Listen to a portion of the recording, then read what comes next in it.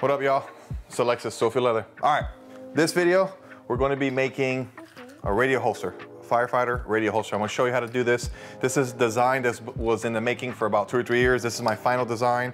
I'm going to teach you how to build this today in this video. It's a very unique design. I don't see any other design out there like it. For those who don't know what this is, this goes on a radio strap for firefighters, and this is the actual holster itself, okay? So this holster comes like this with this anti-sway strap. And of course, there's different ways you can modify it, but we're gonna go over just the main dimensions of this particular print, this pattern, and also some other ways of modifying it, the leather thickness and all that. We're gonna change the camera angles to go over that. But first, I wanna let you guys know that in the description below, you're gonna need to download the pattern. All right, so download your pattern. It should be the first link up there in the description and in the first pinned comments. Download the pattern. I said that multiple times. You're gonna need that to follow along, number one. Number two, I'm gonna assume that you have basic leather crafting skills. If you don't, I do have a leather crafting playlist on my channel, which I go over a whole bunch of stuff, gluing, stitching, everything. Everything you need, I go over it. Yeah, so, all right, without further ado, let's change the camera and go over some of the materials, the hardware needed, and some of the nuances of this build, all right? Alrighty, so first let me go over just the crude dimensions of this. So this scale is touching the bottom of this bucket here, and you're looking like right at 7 inches there. That's the height of that. The width is right at 2.5 here, but on the actual bucket itself, you're looking at about 3.5 there. And what else? The depth of this will literally fit 99% of the radios. It'll squeeze open about 2 inches, 2.5 inches. I don't know if you can see that. The other thing too, I'll show you in the build. If you have one of those radios with the extended battery, the long battery, I'll show you where on the print that you need to modify it. Super easy, where you would modify it to make it a little bit deeper. Make it, somewhere around, I would say about 8.5 to 9 inches will satisfy that radio, that one long with that extra long battery.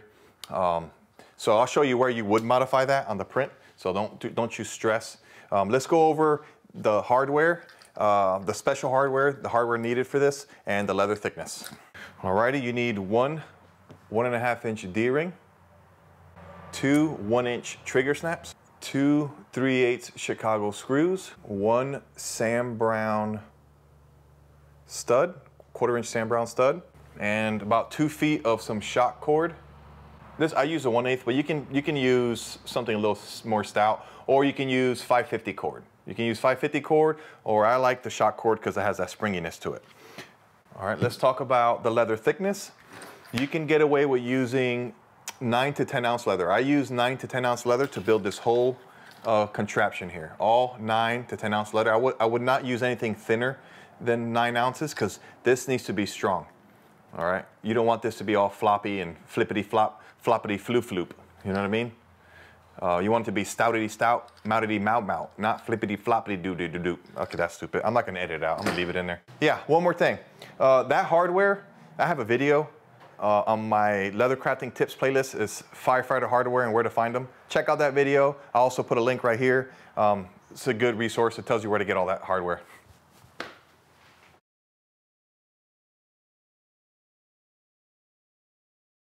All right, so let's look at all of our pieces.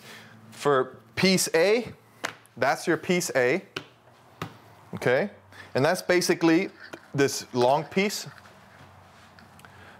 Piece A is basically this long piece. We're gonna assemble this in a little bit, but that's that long piece, okay? All right, that is that long piece. Look at inside there, that's piece B. That's coming up next. So that's piece A there. Piece B, Bravo, is this one. That's Bravo, right here. All right, that's the front of this. That's the front piece here. Then I put this in order of assembly, by the way, which we'll do here in a second. Piece C, as in Charlie, that is this piece here. That's where the D-ring goes on the back. Okay. And then you're looking at Delta. That is this main strap here. This is Delta. That's the piece that wraps around. It's actually called the wraparound piece. That's the scientific name for it.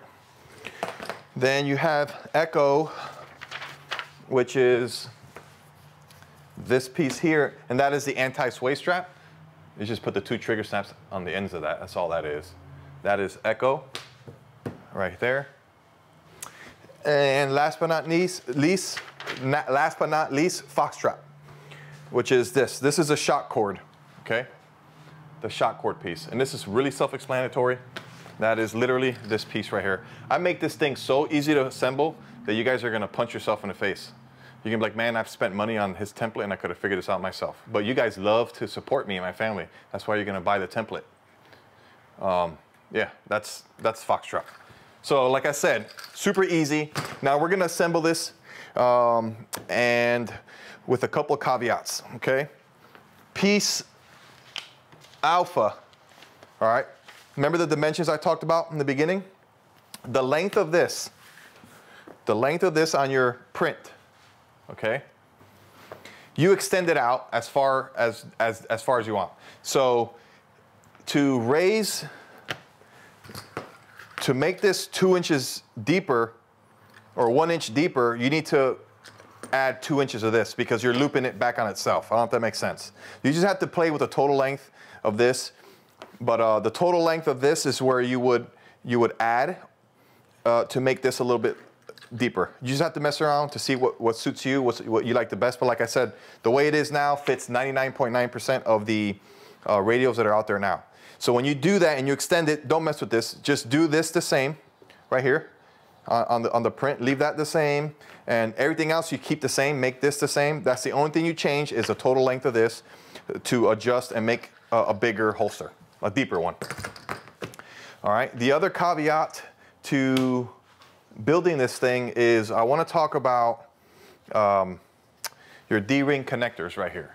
Okay. If you notice, if you guys do me a favor, go to print Charlie and Bravo, okay? So Charlie, which is this one, that goes in the back here of Bravo when you assemble it, all right? Now, if you notice mine, on your print, these holes are in line. And the reason why I offset mine is because of this piece right here. If you notice, if you were to put it in line like the print says, you're gonna get really close to the edge there, unless you make this a square and you don't have a radius. But if you make it straight, like the way I have it on the print, this hole is gonna be really close to this arch. So a couple things you can do is don't make this back piece super round, make it square, or those 2 other holes on your Charlie and on your Bravo, you can mark them like I did, but just come down a little bit. Put the holes maybe a 1/4 inch, not a 1/4 inch, but you know, 1/8 or yeah, about 1/8 of an inch lower than what you marked. So you can offset it so it fits on this piece. I don't know if that makes any sense. That's one thing that's the only thing you have to worry about. You see how it looks when you weave it all through there?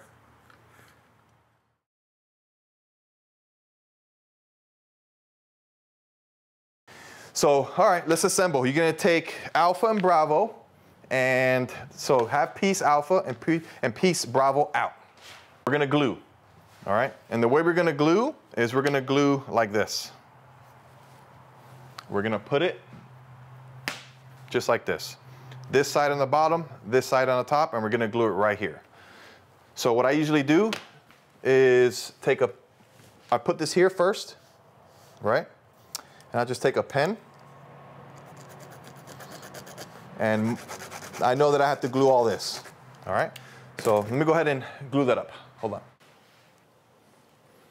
But you want to come up kind of close to that line and then work your way out.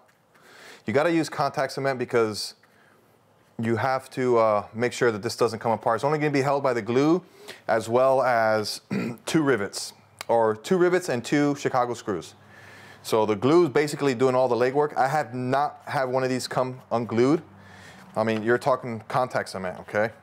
So glue both of these edges here. And that's it for gluing. That's That's the only thing you're gonna do as far as glue. We're gonna let that sit and dry and assemble it. All right, this is ready to glue. If you notice, I only put the holes on your prints on pattern B here.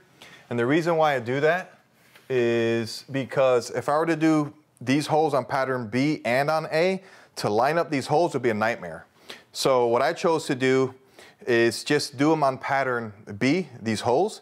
And then after you glue it and you settle it in, then you just follow the holes. That gives you a better, more professional looking holster, because you're not trying to find, it's never gonna be perfect. Imagine we had to line up all, 6 of those holes. That'll be almost a nightmare. So I choose to just put the holes on pattern B, glue it, and once this glue is dry, once this piece right here is dry, we'll just take our hole punch and follow these holes to punch it all the way through. Way easier, it looks a lot more professional, especially when you're gonna weave your shock cord through like 3 layers of 9-ounce. It's easier when they're perfect. I don't know if that makes any sense.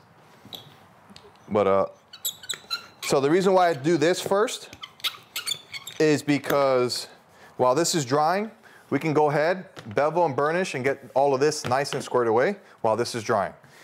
So let's go ahead and bevel and burnish all of these right here. Nothing crazy, we're just beveling and burnishing these little pieces, the rest of the pieces, okay?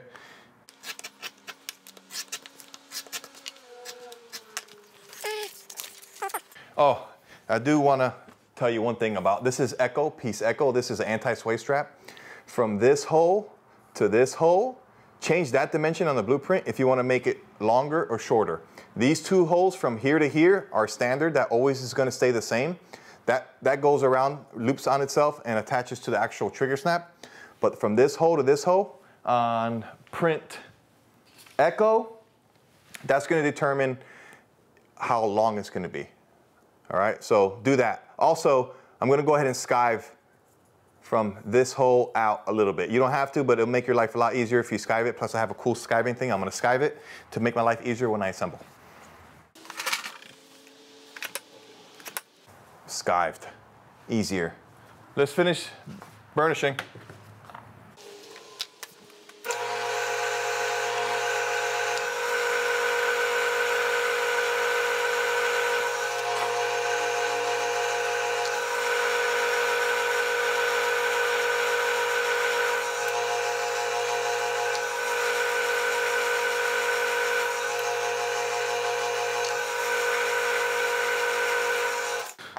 All right, get the edges beveled and burnished the way you see fit. If you want to put whatever coating you want on the edges, paint the edges, whatever. I do all that now, including your actual piece here. Sometimes there is glue that gets on these edges, so you could take a 150 grit sandpaper, or I'm going to use this just to knock off some of that, and then I'll bevel and burnish this, and then get the edges to where you like them, and then we're going to assemble. So let's go ahead and, after I do this, we're going to go to the table and assemble it all.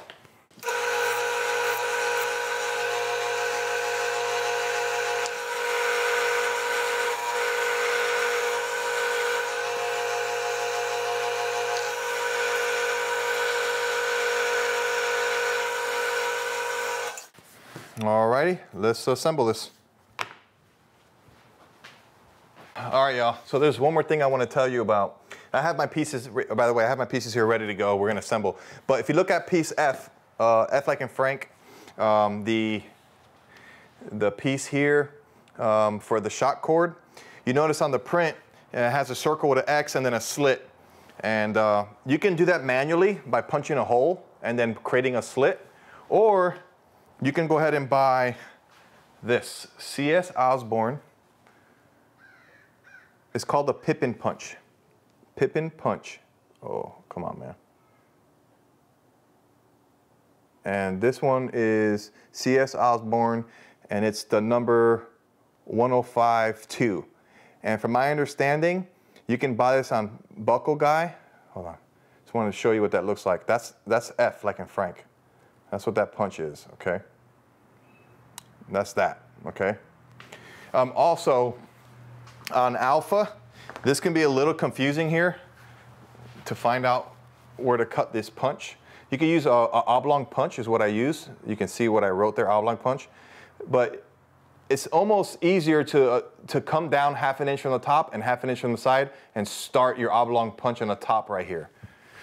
It's just easier to do it that way. So I have my oblong punch, right? And what I'm saying is right here on this oblong punch, the top, this top right here is 1/2 inch from the top and 1/2 inch from the side. That's a little easier to do than trying to do the math that's on the print, but that's up to you. I'm just giving you a little shortcut there. All right, anyway, what else? All right, let's assemble this thing. All right, so first thing we do, this is Alpha and Bravo connected. Remember we glued that, and you notice that it's not punched all the way through, as I was talking about. So it's easier after it's glued and you got the edges done, then I just follow these holes and it comes out a lot cleaner and easier to assemble. So let's just punch those holes out. By the way, all the holes on everything on this print is 5/30 seconds. I should have told you that earlier. 5/30 seconds, punch on everything. 5/30 seconds punch. Okay.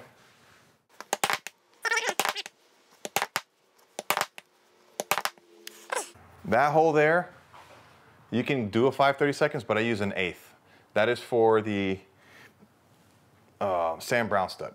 But you can use an 1/8, but a 5/30 seconds works well as well. Works good as well. So now we have those holes punched. Look how clean it is all the way through. That's what you want. All right, so here we go, assembly time. Very first thing I do is take the A and B, which is connected, and we're gonna take our Sam Brown.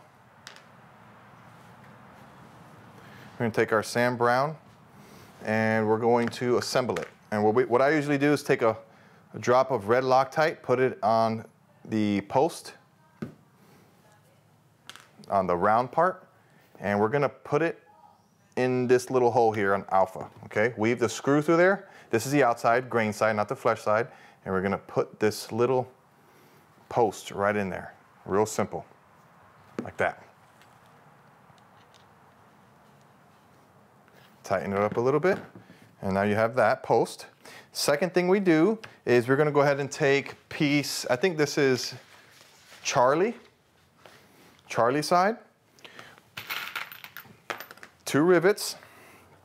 Weave the rivets through the top hole and this hole here, those 2. Put the flathead out towards the inside of the radio strap. This way the radio, it doesn't hinder the radio sliding in and out. You can use Chicago screws here as well, but I like the flathead rivets. You can use copper rivets or brass rivets. I'm using brass rivets. So you flip that. You're gonna weave them just like this. And you're gonna hit the top one first, not the bottom one, because you have to put in your D-ring. But you can't hit this in without putting the other post in. Okay, the reason why is because this might rotate on you and you mash it down. It's not gonna look good. So I put the other post in just as a locator to stop it from moving around, okay? So put that in there, only do the top one first.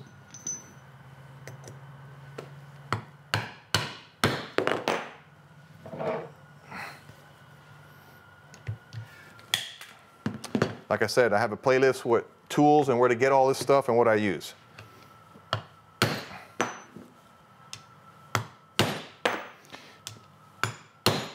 Now we're gonna use a D-ring and put it in here, and you're weaving that D-ring in there. Okay, that's all you're doing. Just weaving that D-ring in there like that, okay? Nothing crazy.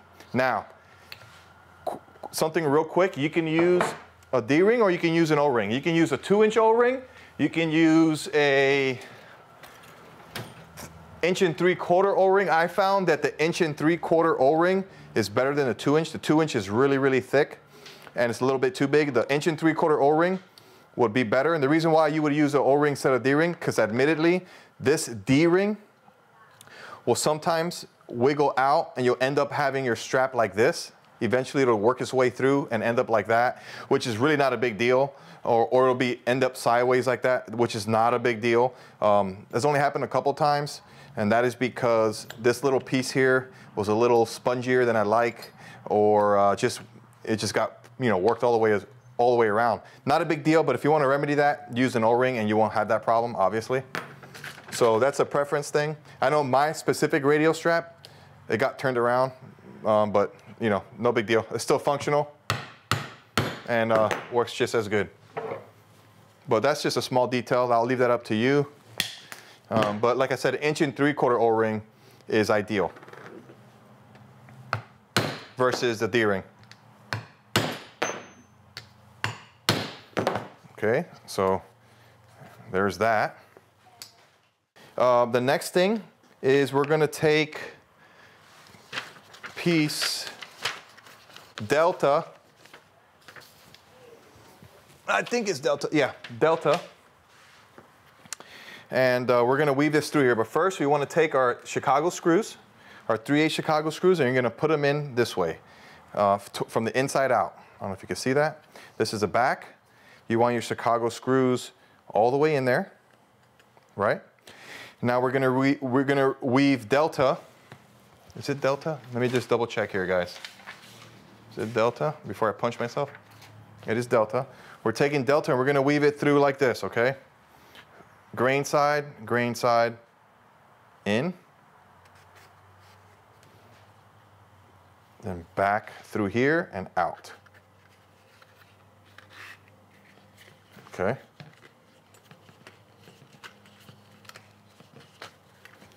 And you're left with that. Pretty self-explanatory, correct? All righty. Now, we're going to take our Chicago screws. We're going to put a drop of red Loctite in each one of these. And all you're going to do, take your screw, pop it in there, flip it up, and put it into the screw, the post. And all I do is I just close it a little bit to get it started, and I do the other side. Take your nail, put it in that hole right there, flip it up, and put it in the post. And that is all she wrote, ladies. Now I can take this screw all the way down. 3/8 length is perfect, it's ideal if you're using 9 ounce all the way through, or even 10 ounce.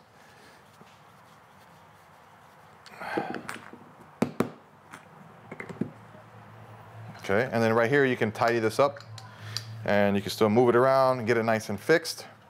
And all we have left to do is to get our shock cord or 550 cord, and you're looking at about, you know, 24 inches, 2 feet or so. Cut you 2 foot section, 20-inch section, 2 foot section, whatever, somewhere around there. You're gonna take your foxtrot piece, your foxtrot. You're gonna go in through here on one side, take the other end, in through here, and you're left with that, all right? You see that? Take the right side, weave it through the right side. Take the left side, weave it through the left side, all the way front and back. Pull this all the way out, and look what you're left with. This little piece that goes right over. And the way I deliver this is I leave it tight like that, and I leave it untightened so they can put their radio in, have this over, and then tighten this as tight as they want, and they could do a Beckett bend over this, or a granny knot, double granny, whatever. Beckett bend works the best on something back there, but I leave it untied, unknotted, so they can do what they want and make it as tight as they want. But that's why I like the shock cord over the 550 cord, because you can get it tight and it's kind of stretchy, you know? So that's done. All we have to do now is the anti-sway strap, and what we're literally going to do is just rivet in these two. We're just going to rivet these in. Yep, real simple.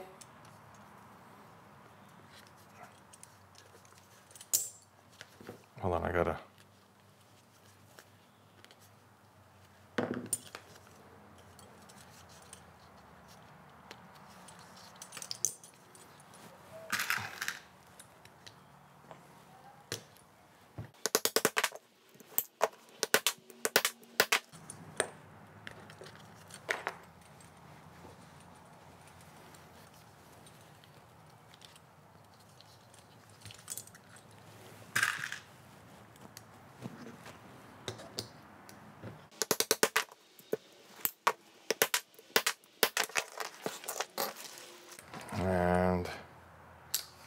there you have it. That is done. All right, let's go to my outro. All right, so there you have it. How you make a Firefighter radial holster. My proprietary design. Took me like 2 or 3 years to kind of figure this out. The easiest way to assemble, the minimalist way of assembling a holster. It's modifiable. Is that a word? I don't know, but I just made it up. You can modify it, make it longer. Even this part here, little caveats. This little part here that wraps around, if you have a radial that's a little tinier or smaller, you could shorten that a little bit, or you can make it bigger. So, but the main guts and the main foundation is right here. This, like I said, will fit 99.9% of all radials out there. I do on occasion get a customer that didn't realize that they had the extended battery and they need this a little deeper. So like I said, Bravo, that blueprint on Bravo is you just extend it out like I said, and you should be good to go. Without, I mean, yeah, that's about it. Yeah, that's all I got for you guys. If you guys like this kind of content, don't forget to like, share, subscribe. And yeah, check out my other playlist, leather crafting tips, and also check out my other build along pattern, template pattern stuff. I have other stuff. I have a lot of stuff on there. Check it out. All right. Bye. God bless you. Okay, I'm leaving. I'm really leaving now. You know what I mean. All right, bye.